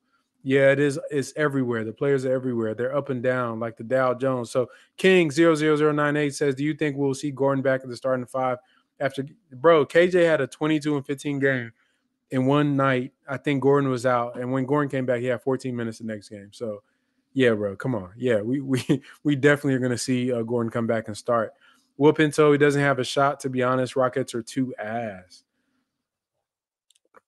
The robot is stuck. Yeah, that dude, that robot be spazzing out, bro. He like screaming at y'all. Can Jabari win the rookie of the year? Can Jabari? I guess nobody answered him. I think somebody answered him. Maybe it'll stop. Maybe it'll stop. Let's see. Bankero is running away with the. Yeah, he is, man. He is. Let me skip down a little bit, get to some new conversations because I'm gonna shut this down at midnight. Uh Let me go back to Goyo's. Goyo said at EF Hutton, KBJ is far from the top 15 point guard. He is one of the worst point guards in the league. Worst. I don't know. That's hard to qualify if he's the worst because he's not bad. It's just he's bad in certain moments and when he's doing certain things. Um, I don't know. I think he's probably not the worst point guard. I can't say that. There's probably worse point guards out there. Maybe the worst starter at point guard. I'm trying to think of a team with a bad starting point guard. Um, Lakers, they got Pat Beverly and who is their point guard? LeBron, I guess. Um, Kings, Portland, yeah. Detroit, they got. Is KBJ better than Cade and Ivy? Would y'all say? Orlando is. Not after what we watched. Your boy, what's his name, was cooking us, man. I ain't gonna lie. So I ain't gonna say Orlando, but y'all let me know which teams you think have a worse point guard, starting point guard than the Rockets. I can't think of one right now. Just overall. Let's see. Will Pinto says he's arguably our best player. Only had 26 minutes. I think you're talking about Şengün. Let's see. We go on to Merc One says you were probably thinking about the first half lineup: Knicks, Garrison, Tari, Garuba, and KJ. Oh my God, that is a nasty lineup. But there was was it? No, there was one with Bari that was bad. There was a Bari lineup with Bari. I think it was Bari, Tari, Garuba, KJ, and Knicks. Just a nasty lineup. Just a nasty lineup. Knicks is working overtime after practice with Silas 1-on-1 to get some extra minutes. Okay. Boy, Thurko says in the chat, click the dollar symbol near the bottom of the chat. If you're a member, you should be able to see the membership gifting option in the Dropbox. Yes, sir. You got to be on the computer to do it, though. Got to be on the computer. Let me skip down. Let me try to catch up to y'all. Your boy Terry said, what up, Frank? Merry Christmas to the Chop Shop. Shout out Terry all the way from New Zealand, bro. What's good with you, brother? What's going on over there in your side of town? Let's see. We got Dan says statistically KBJ hasn't improved much. Since joining the team, he has improved. Since last year, he hasn't. I think he's actually regressing his stats from last year. He's having a worse season this year than he did last season, pretty much across the board. Leading the NBA in turnover, I think he might be second worst. I think Embiid at overtaking him. But as far as guards, then yeah, his season is starting off rocky, and that could be a sign of, like I said, the team is just out there. It's just a buffet of what you want to do. Alexandra says bad IQ and bad decision making. Lex Şengün facilitate. He's our best player. I'm going to skip down. EF Hutton says turnover assists not great, but 5.6 and 20 points, 5 rebounds from a point guard is very good at year 3.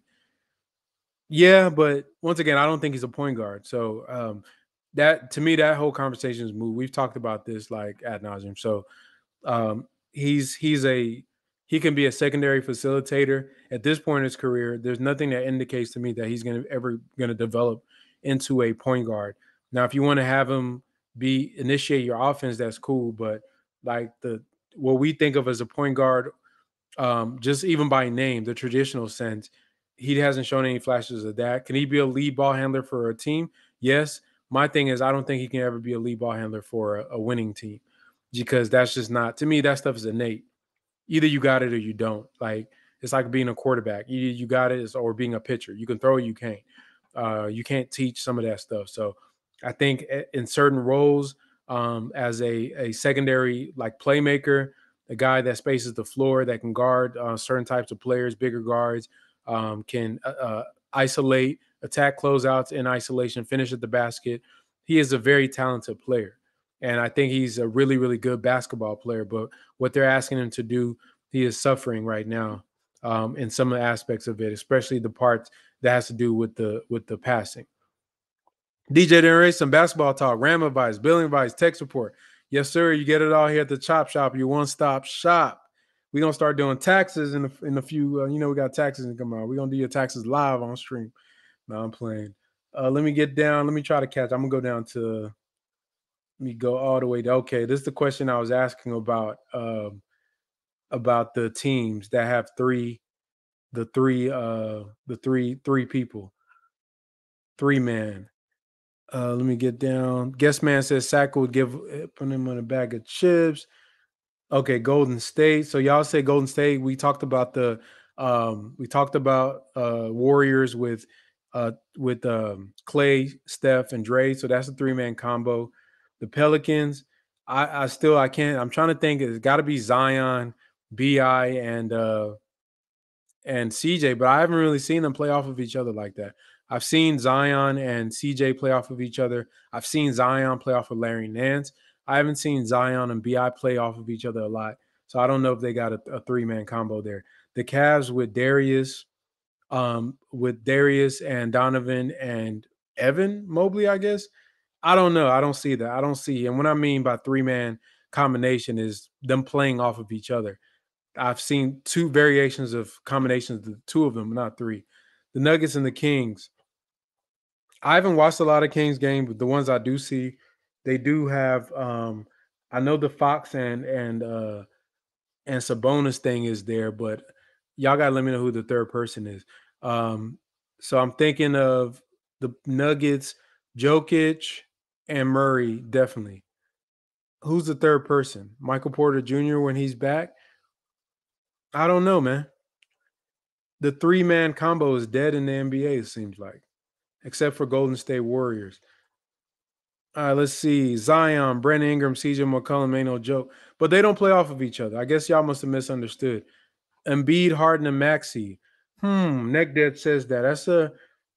I still feel like Maxey is like an odd man out in that because, okay, let me think. So that might be a close one because when Embiid and Harden run a pick and roll, a lot of times if it's bottled up, they do kick it out to Maxey and he attack the closeout. But I don't know if it's good enough to be a like a deadly combination. I think that's more of a bailout shot. Um, him and Harden really are still learning to mix with each other because I still feel like they just take turns doing whatever they're good at for that. Get okay, you got pesky avocado, you got Alvarado, straight jacking people. I've been watching the Pels. Yeah, the Pels are a fun team to watch. Definitely a good team. Boy, call them avocado. All right, let me skip down a little bit more. Got 10 more minutes. Let's go down. This looks like a good comment. I feel like Silas is just this from Watch the Film. I feel like Silas is just a in and out coach. He doesn't necessarily have the prototypical winner's mind or to be a blunt, have a championship textbook game plan. Yeah, he ain't never really been around. The most winning he's been around is the Mavericks. He's been in some losing systems. So, to me, that's always indicative of a certain thing. Like if I hire a coach, I need a guy that's been. I'm gonna pick a guy off a staff that's won some rings, which is weird, right? I don't know. The Silas hire is a mystery to me. To me, even if you were trying to keep Russell Westbrook, why would you or James Harden? Why would you bring a rookie coach and say this is what? I don't know. Maybe they already knew what was up the whole time. Then if they did that, then they should have just traded Harden in the summer. But that's a whole different story. I think Benedict Magnus from Guessman. I think Benedict Magnus is going to be better than Jalen Green next couple of years. That's a hot take in the Rockets chat, bro. I ain't gonna cap. I don't think so, but I think Benedict's advantage is strictly his size, and that's Jalen's weakness. When Jalen is that size, you'll be able to see what I'm talking about. I think that's what it is.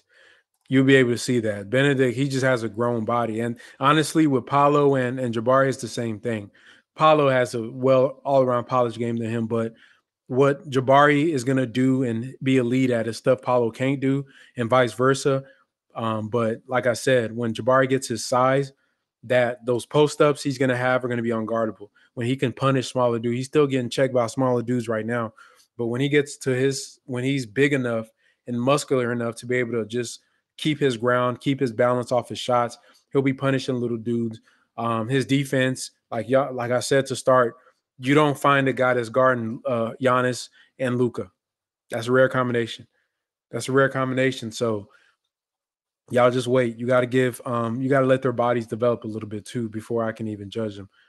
Yeah, Jabari Smith is fire, bro. That dude is once again, man, he has a really high upside. That's a guy he could be all defensive team next year. That could be a guy you have all defensive player on your roster as soon as next year. League knows, man. This dude is checking up the best players in the league and doing a damn good job at it. You know what I mean? So, that's really, really impressive for a young guy. Bruno and Gruber are bad. We need another backup center. Yeah, Bruno's been on a down trend since he got hurt. He hasn't really been the same. So maybe he just never got injured. Apollo, Benedict, and 3. Yeah, I agree. That's a good lineup for the rookie of the year. Given our cap space and draft capital, how important is this offseason to Stone? Everything. This offseason is everything for Rafael Stone. Everything. This because now they can't hide under we got a tank. So this to me, this is a make or break for him and Silas. Terrell, Dr. Terrell. What up, Doc? T. Will. Delusional fans don't understand everything that requires strategy for the long term. It'd be ludicrous to try to make the playoffs with the powerful draft class like 23. We'd pick number 14 in 10 years again. Dr. T. I don't know if anybody said we should make the playoffs this year. If they did, let me know. Yeah, I think everybody expects the team to be bad. From what I've assessed, in my point of view on the Rockets, is that you don't just being bad doesn't excuse some of the decisions that you make and some of the things that we suck at. Not being able to attack a zone, for example, is an example of something because to me, if you're that bad, then even when you want to be good, you ain't gonna be good. So that's why I said if this team, not next year, not the year after that, play 2 or 3 years, if they keep this current roster, if they want to compete, unless they switch out half the guys for a bunch of vets. Right. Brandon Simpson said, Frank, could we run Garuba at the 4 with Şengün at center at times? Whoo, that's a lot of non-shooting, brother. I ain't gonna cap. That'll be interesting though. I wouldn't mind seeing it. Joe Blue says, let me see what Joe Blue. Silas is Bill O'Brien 2.0, but basketball. I hope he doesn't leave the Rockets in the same shape. What if Fertitta and Stone, this from Alexandre, or Alexander. I'm sorry, bro. What if Fertitta and Stone went like Silas, man, we need to screw up the rotations. Then what? Then we're gonna fire you after your 3rd year. I don't think that's what it is. O'Brien traded away all of our franchise players for nothing in return. Yeah, Silas doesn't have that power, thank God. Jay Mon says, you think they were playing Knicks and Matthews to improve their value for a trade, which would open up for Christopher? Bro, what team in the NBA is looking at Knicks and Matthews and saying, I don't know. I'm really on the bubble about signing this guy. Let me see what he looks like. Like, bro, those dudes aren't. Remember, Matthews wasn't in the NBA when we signed him, and Knicks was undrafted in the G League. So I do not think there's any teams that they can trade. If they trade them, they're going to be waived as soon as they land on the other team because they're just salary filler. They're just salary. They're going to be waived. I don't think there's anybody that's like, Oh yeah, man. Damn, I'm on the bubble about signing this Matthews kid. My God, never hated someone so much in my life after that garbage hopping. Yeah, bro. That Bill O'Brien. Bill O'Brien, don't bring up the Texans, bro. I can't. I can imagine a triangle offense with JG, Shangun, and Jabari. I swear they need to have traded Gordon like yesterday. Hope Gordon is out the starting lineup. I feel like this is the year for Gordon, bro. I think they're going to trade him this season. It just feels like it. And yeah, B Simpson says Stone got to hang them nuts after this year. If I was Tillman, I'd be getting rid of Stone and Silas. I'm telling y'all, man, this offseason is going to be big for them. It's going to be big for them. It's going to be, I mean, if they don't hit and put together a competent roster, then there's no excuse at that point. Yeah, Swaggy says Benedict got an NBA body. I would not take him over Bari. We haven't seen Bari. Man, if y'all arguing Benedict Mathurin over Jabari Smith, move around, brother. That's not even close. The Pacers would drool over Jabari Smith over Benedict Mathurin. I can give me a bucket any day. You give me a guy that can guard Giannis and Luka. Now we talking about building a championship team. You feel me? Not just an exciting team, bro. We got a piece. We got a piece at baseline. Jabari Smith is going to be able to play on any team in the NBA as a starter. At baseline, just as a 3-and-D wing. If you just say Jabari, we just want you to shoot these threes when Luka or John Morant kick out to you, and I want you to guard Giannis. Today you're going to guard Brandon Ingram. Next game you guard Luka. That's your assignment. That dude is going to make himself a lot of money. Just that's at baseline right now. If he just developed just as a regular 3-and-D player, he's already going to be one of the best 3-and-D wings in the NBA just from his body type. So, yeah, I do not want Benedict Mathurin over Jabari. Never. I don't give a damn how many 30-point games he has. Is there any sense to develop three centers at the same time or 3-point guards? I mean, you can, but it's just like, what does develop mean? You feel me? When they're just kind of out there just running around. That's what it'd be looking like sometimes. Guest man says, man, I got tons of Jalen Green. I got Gold Prism, and it's not looking too well. Okay. I don't know what the RC stands for. Are you talking to somebody? But yeah, Jalen's still a baby, man. Y'all gotta let that man develop. Aaron Gordon looks nice with Jokic. He does. Aaron Gordon is a great player that plays off of Jokic. Okay, here's a 3-man lineup. Somebody threw out Holiday, Middleton, Giannis. They don't play off each other. I ain't gonna cap. Middleton is when he gets in his bag, it's really on some isolation tip. Holiday runs some pick and roll, but he's an ISO kind of down hunt. Giannis is just a bulldozer. When I mean 3-man is playing off of each other, like mostly in triangle, because the Warriors run a triangle type of offense. So I guess you got to be in a certain system because the Bucks run a lot of. They do run some like screen actions and pick and rolls, and a lot of just isolation, drive and kick with Giannis and Drew. But I guess that 3-man combo, like what the Lakers did, you got to have that triangle concepts in there because it activates the post player and then all the movement out of the post, and then you can really get fancy with it. But to me, the triangle is the dynasty type of offense. All the dynasties run a triangle. Spurs, Warriors, Bulls, Lakers, triangle, triangle, triangle, triangle. They have the concepts of the triangle in there because it's a great offense, especially when you got the players to do it. Let me see. Jalen is about to get trolled like Braun because he can be that good, and most people know it. Yeah, I mean, I'm not tripping on Jalen, bro. Y'all. I mean, that's damn it. Frank, skip down. Ghost like his tea. What you sipping on? Oh man, I don't. The skip down. Oh, okay. I'm going too slow. Is that what you're saying, B? Let me see. I disagree with your takes, guess man. I'm taking Jalen over and Bari over Benedict. Yeah, I ain't gonna cap. I like Benedict Mathurin, but yeah, I'm gonna stick with our guys. I think they have higher upside than him. Yeah, I just think so. I'm sorry because Jalen is the athleticism is what gets it for me, and the skill. I mean, y'all saw that layup. That was a sick layup. I haven't seen a rookie average 18 points off the bench for a long time, Swaggy. I mean, didn't what's his name? The dude that won Rookie of the Year. He averaged like 20 points a game. Then we never heard from him. Oh man, y'all know who I'm talking about. But I mean, it's you got to do it a couple years in a row before we know it's real. Guess he's good, but Green will be better. I also agree with that. I'm not trying to be a homer. I just think Green is better, and I think most people in the NBA know that. Jabari is going to be a beast. Him and Paolo 5 years from now will be 1 and 2. Yeah, that's going to be a fun matchup to watch. Let's see. I'm gonna do a couple more. Who's the last rookie average 18 and 25 minutes a game? Paulo, Jane, and Jabari are playing close to 35 minutes a game. That's true. Guess man got a point. Would you trade Eric Gordon for Cam? Yes. I'm even gonna read the rest of the sentence. If not, would you what young contributor that fits our timeline would you want to trade for? I'll trade Eric Gordon for anybody. That's basically you right now in his position. He's playing the small forward. We need more out of that position. What KJ Martin provides is perfectly fine. If you can get a Cam Reddish, a 6'8" wing that is supposed to be a good shooter. We know Tom Thibodeau doesn't like rookies or young guys. We know he probably didn't want the trade to happen, but they were there anyway. There were rumors that he was forced to play Cam Reddish even a little bit. I don't know if Coach Silas is the right coach for a Cam Reddish, but I would love to take a flyer on Cam Reddish because I feel like he fits our timeline. He's a position of need, which is a wing that can play defense, some defense. He's long, he's athletic, he can shoot. Put him on there, replace him with Eric Gordon.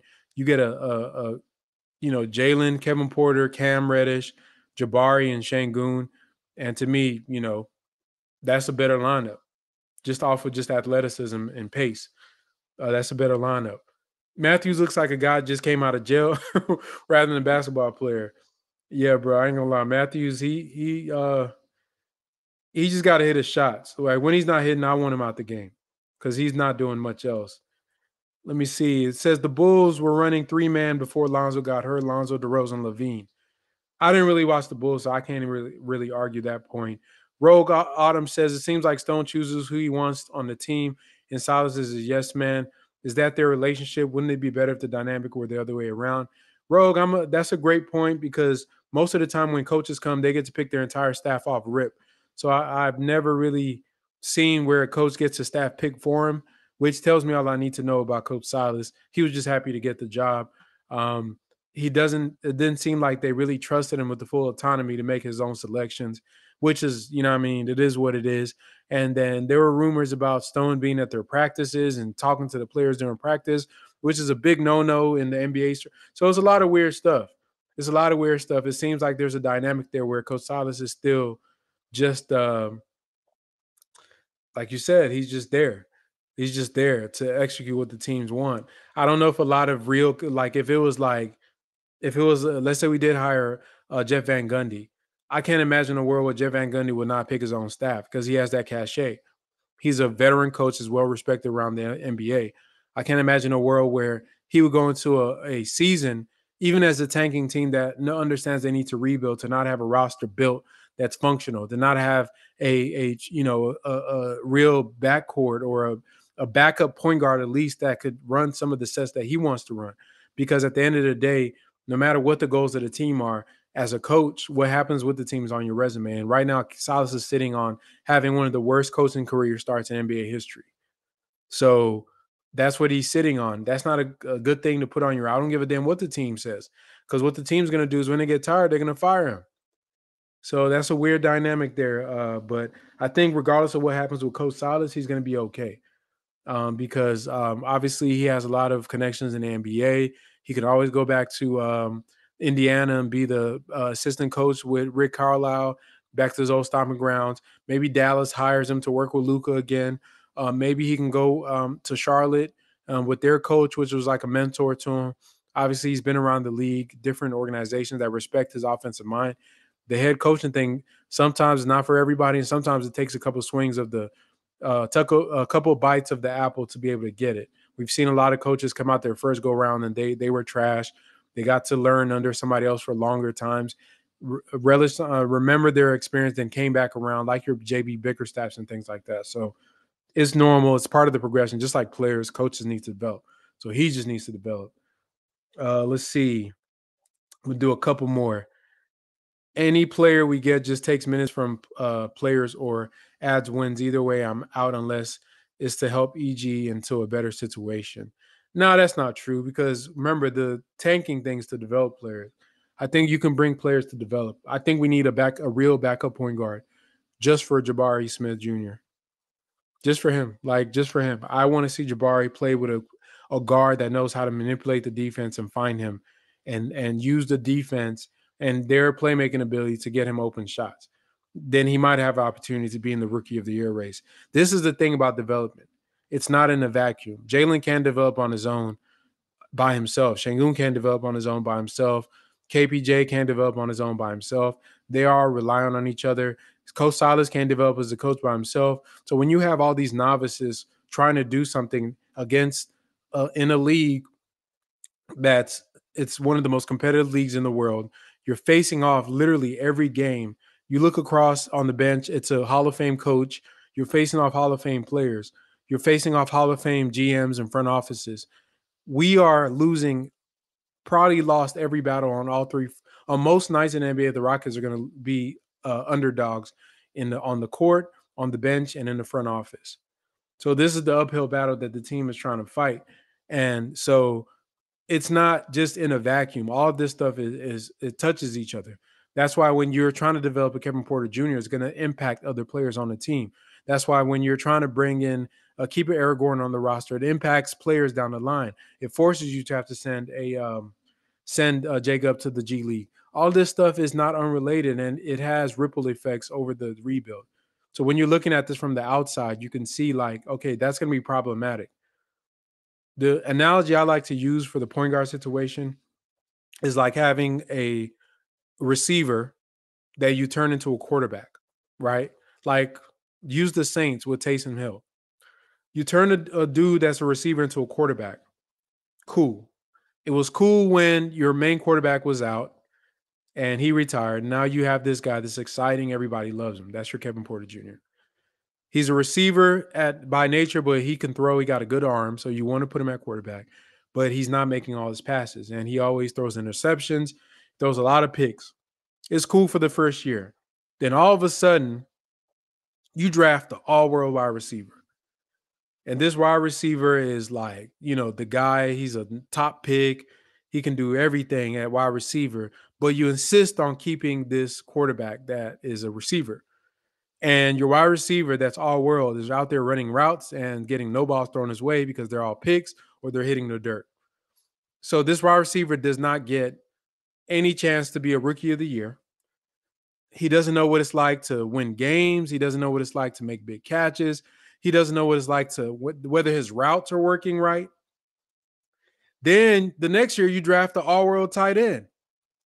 So now you have a tight end and a wide receiver with a quarterback that used to play receiver that can't throw. At some point, you got to be able to say enough is enough with that. And that's really where I think a lot of the fan base is at and a lot of the fans are at. Because as much as you want to develop one player, when you're at that point guard position, your job is to make everybody else around you better.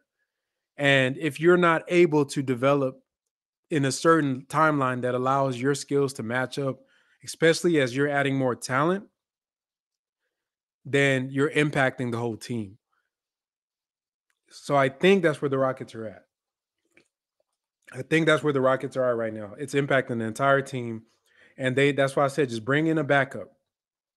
Hell, just bring in somebody to play scout team. So maybe Barry can get some looks during scout team. Let me see. I'm going to do one more. Let me see. Let's see. Let me do one more. Okay, we're going to pick Ari Shabani. I think we should give Tata more minutes and see what he got. And it's looking like he's going to take Knicks minutes. We'll see. That's the hope. Tata got to, he got to be able to step up. He got to be able to do it. It's on him. Tata got to be the person. Like, he plays way too passively for me. Like, if you know that your competition is Knicks, we know Knicks ain't shy. He think he Dame Lillard. I've seen Knicks look off Jalen in the closing minutes of a game of a quarter and take a three-pointer that was like, it almost hit a fan. So Tata, he has to be more aggressive or he's not going to get playing time because he slows down the offense. Our offense is so guard-centric that he has to be more aggressive. So when he's not being aggressive, it really kind of messes up the offense. So he has to be able to see that. So, but I think he should pick up his confidence as time goes on because, like I said, the skill set is there. If y'all watch him play, he paces everything just right. His head is always up in transition. When he gets into the paint, he's not rushing.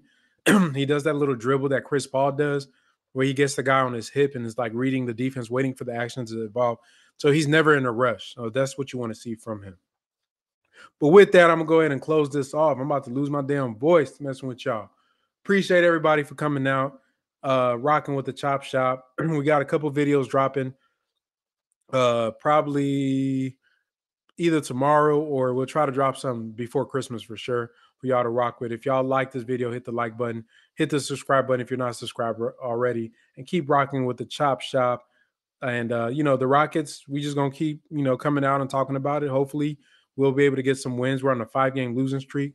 Not great, but we'll see what the new year has for us. But happy holidays to everybody. I'm gonna see y'all on the flip side.